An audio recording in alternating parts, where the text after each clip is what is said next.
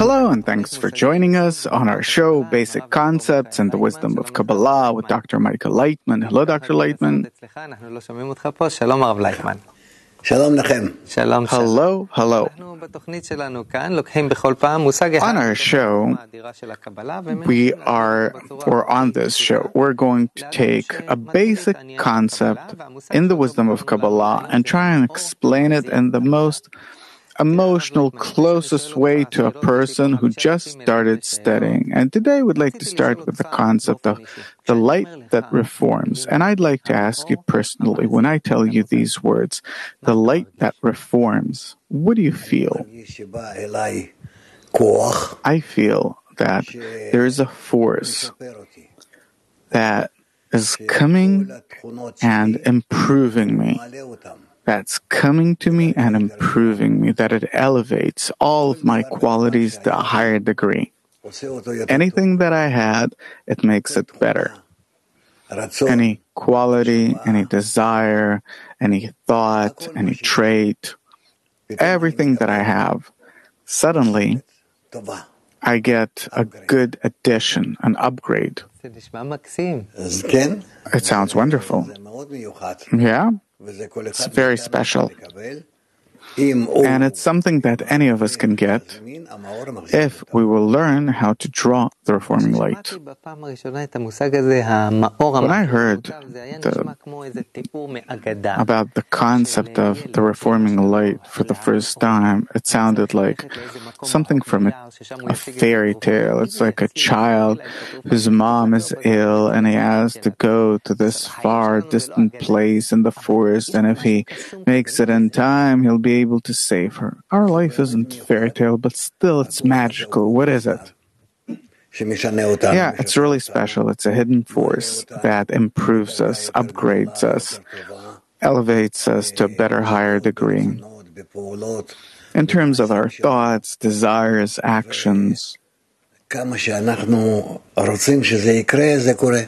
the more we want for it to happen, it does. Here, it's no longer magic, but this is really how it is. The main thing is to really want. Want what? To want to be better. In our world, you can't change anything besides one thing. What? That you can be better? It's interesting. Try to do anything. Always you'll have many disturbances, many things. It can be worse, for example. Then people will come up to you and, will stop you and demand things of you and who knows what. But better? No one's standing in your way. And please go ahead. Look, I think all people want to be better. For them to be better. Oh, what do you mean? It means that it's not that the light reforms the entire world in relation to you, but it is a light that reforms you. What's wrong about me that needs to be reformed? Just one thing. Your ego. What do you mean by ego? That in everything you want to improve yourself to be better, strongest, richest, smartest. Everyone wants that. Yeah.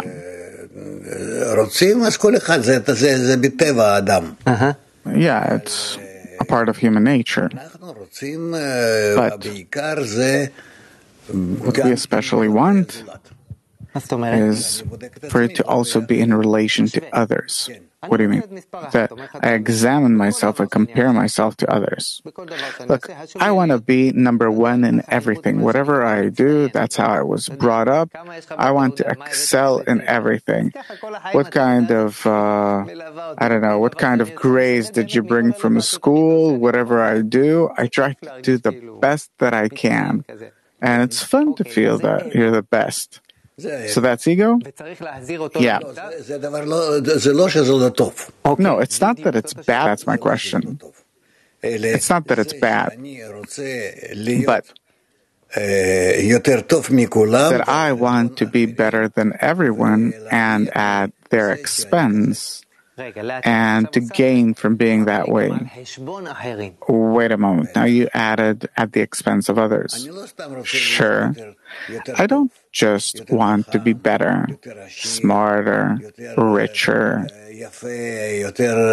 prettier, stronger, but I want it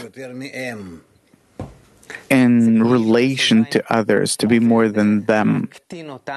So it like goes through belittling them, making them smaller, stepping on their head on my way to my success. That's ego. Could be too.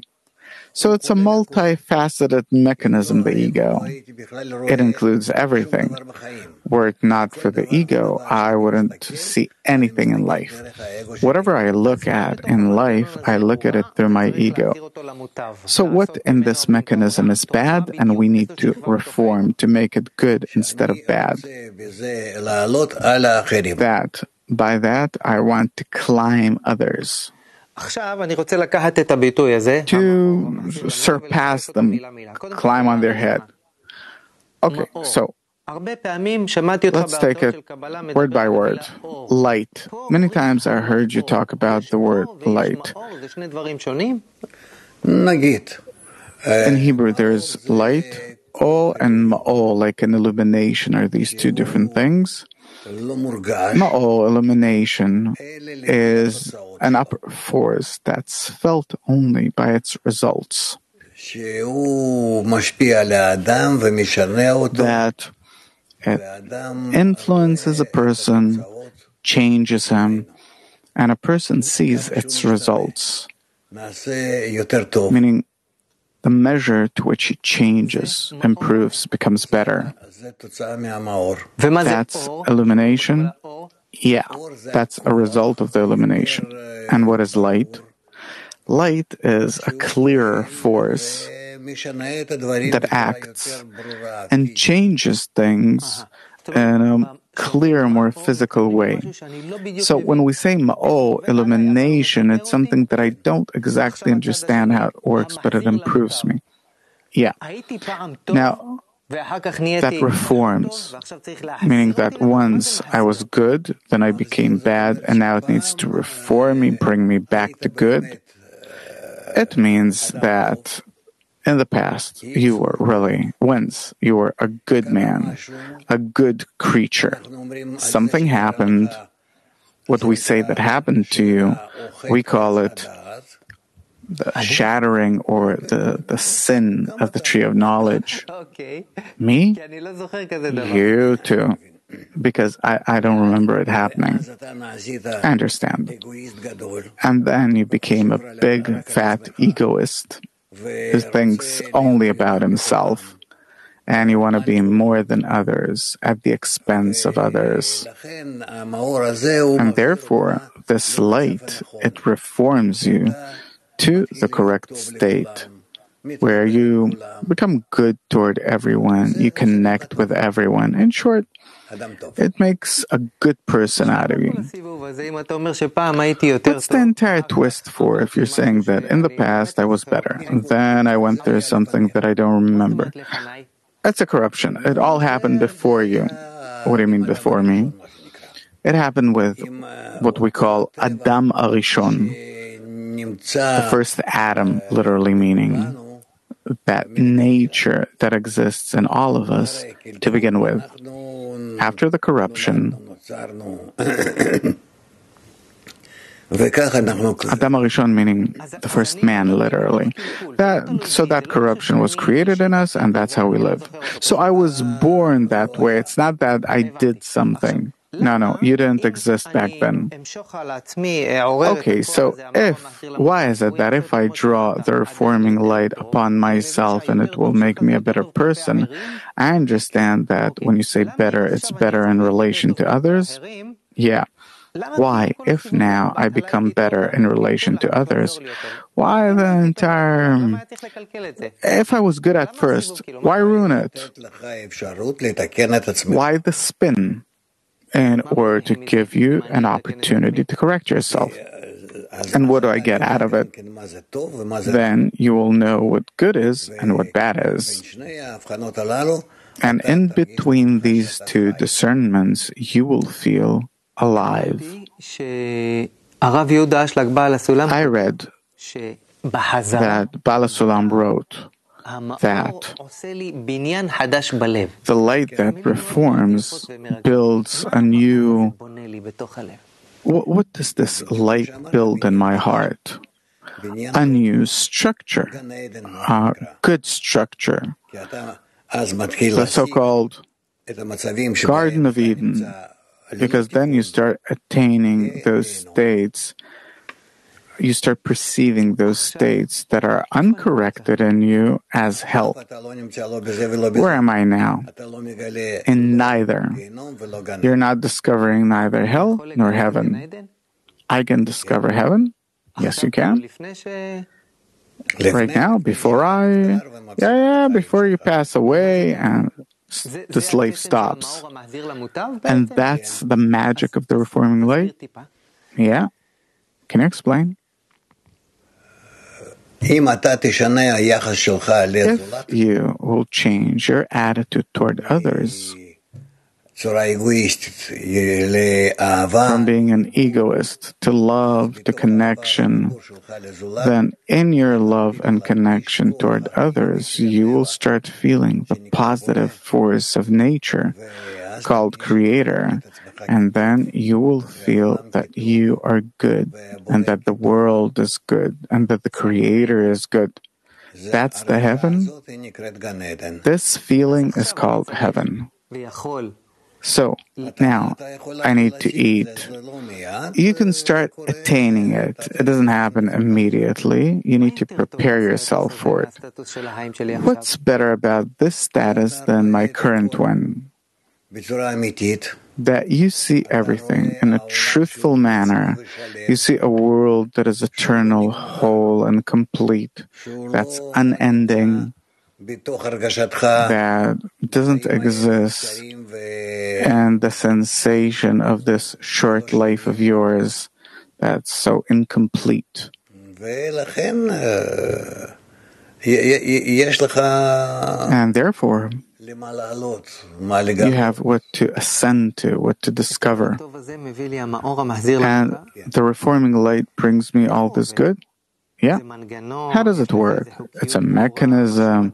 Are there clear laws to how it works? Is it scientific? Is it mystical? There's an upper force called the reforming light. We're not discovering it in and of itself, but we feel the results of its influence over us. What influence? What results? That we ourselves become better, and accordingly, a new reality opens up to us, that when we're in bestowal, we feel a better reality, better and better. Are there certain clear, absolute rules as to how to operate the mechanism of the reforming light? Yeah. The law is simple. To the measure to which you love your fellow man, to the measure to which you love others, to that extent, a new vision opens up to you, and you feel yourself and the world as good. Who do I love now? Your corrupted self. And what does it mean to love others?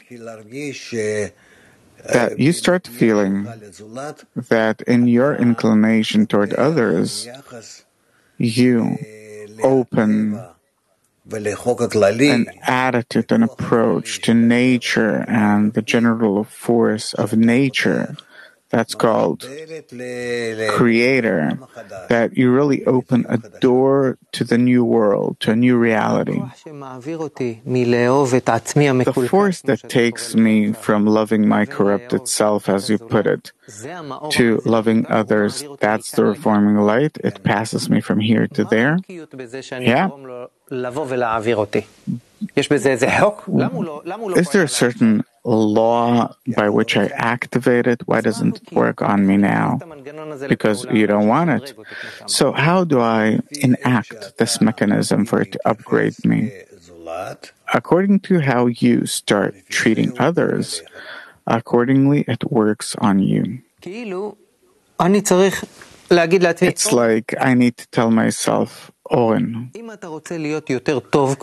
you want to be better, like Dr. Laitman says, start trying. Start trying. These efforts, they are the ones that enact the reforming light. Yeah. Are there any other conditions, or just to try and make an effort in this direction? No conditions. Just to try and be good to everyone.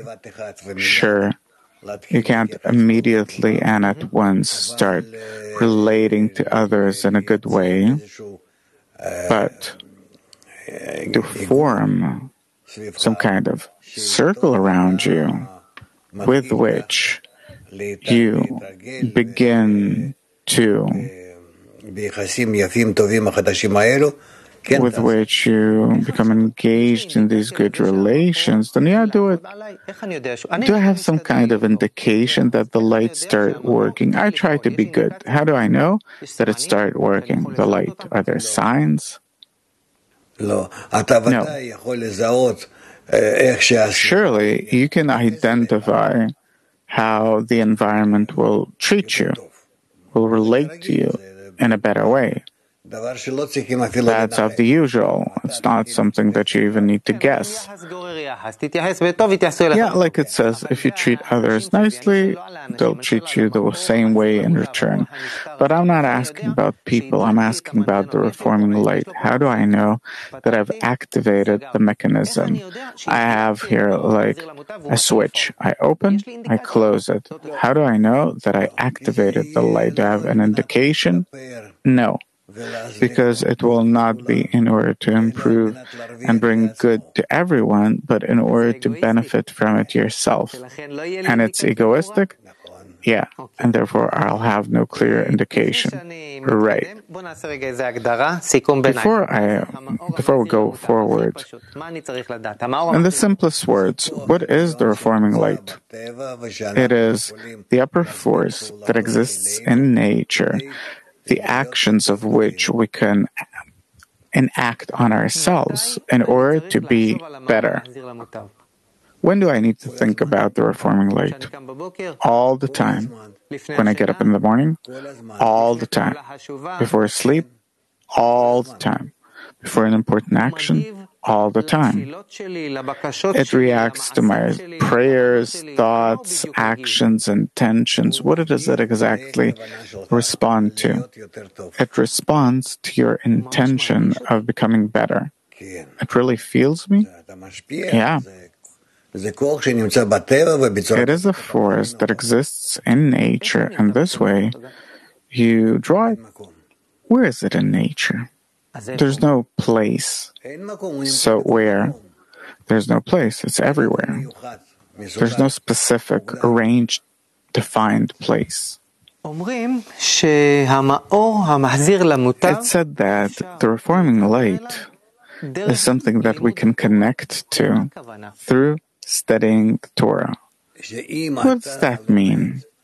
That if you study what our sages said, wrote, and you intend to be like them. Like them means to be a bestower, someone who loves, who helps others.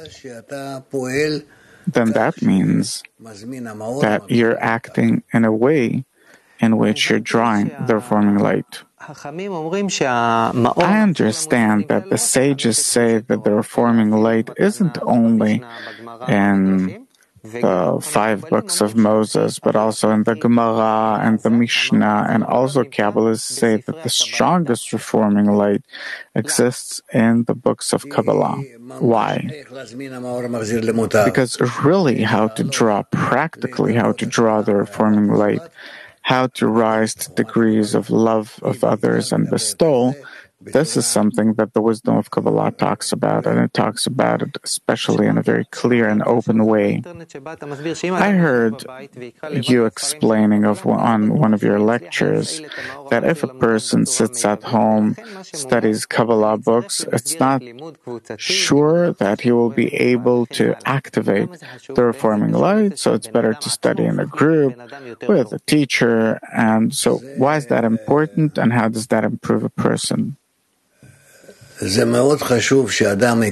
very important that a person enters the right environment and that he starts working with the environment in mutual bestow, that he influences the environment with the help of the light, and the environment with the help of the light will influence him.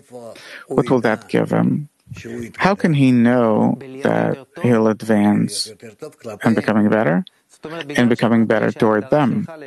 So because you told me that your definition of being better means to be better toward others, of course, otherwise, what does to be better mean?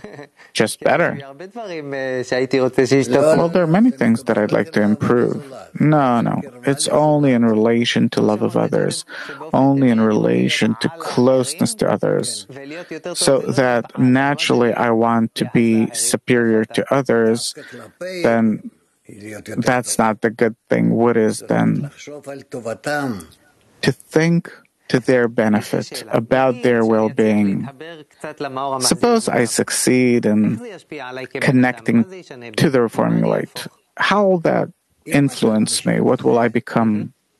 If you continue at it, then eventually you will start feeling the world in a very special way, that you're in a world where you have an opportunity in every given moment to cause good to everyone, and accordingly you will feel how the entire world is in the force of good, and how this force activates you and you activate it.